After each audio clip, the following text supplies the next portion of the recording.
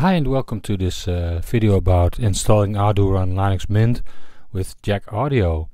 First of all, let's start with qJack. Go to the website qjackaudio.org and follow the instructions you will find there on how to create real-time audio on your system.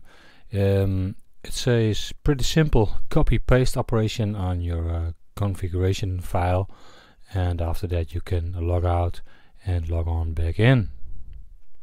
After that, there's a video that explains more about the qJack audio server on YouTube. I'll link it in the description below, and it's about the qJack audio server and how to install it and to set it up.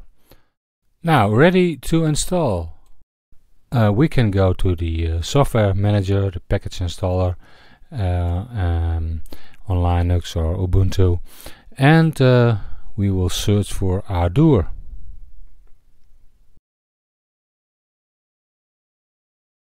Well, there it is. Ardour 4 will be installed if you click install, and it will add some additional stuff it needs.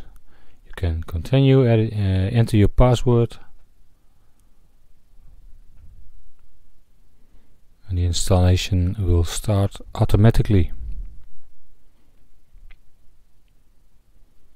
After that, I click launch, and Ardour will start.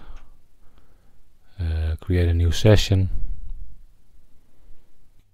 Now connect it to the qJack audio system, because that's how we configured it.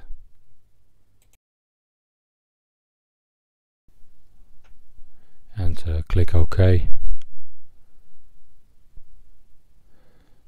Well, as a proof of concept, I will now add a audio file so you can hear it really works. I'm just simply dragging and dropping a file from disk that I've recorded earlier on another system.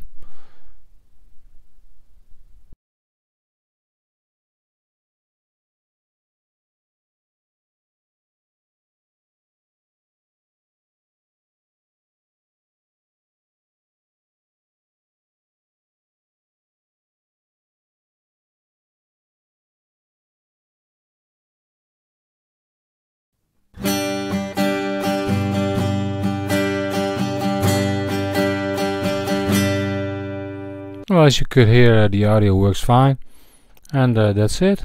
You can close Ardour or do something funny with it. So I hope this video was of some help to you.